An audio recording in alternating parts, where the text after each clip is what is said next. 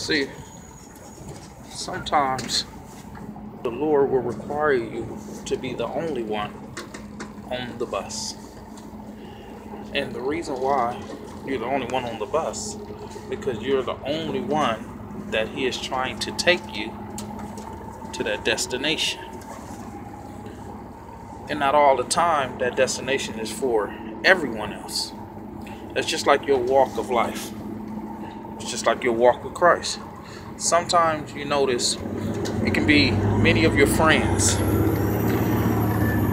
family members, spouse, or whoever you used to hang with, but all of a sudden you're the only one that gets saved because the Lord is only calling you out.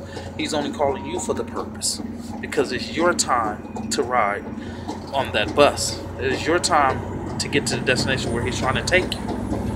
It's your calling. It's yours.